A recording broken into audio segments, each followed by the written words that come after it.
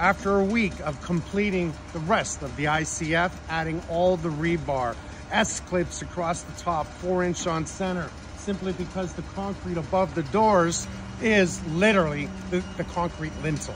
In other words, it's the structure that's going to hold the roof. Today, we are pouring all the concrete in here, and finally, Monday's coming, and we're gonna be putting the roof on. The whole idea about this is to close this in for the winter and slowly finish it to spring. I'm happy.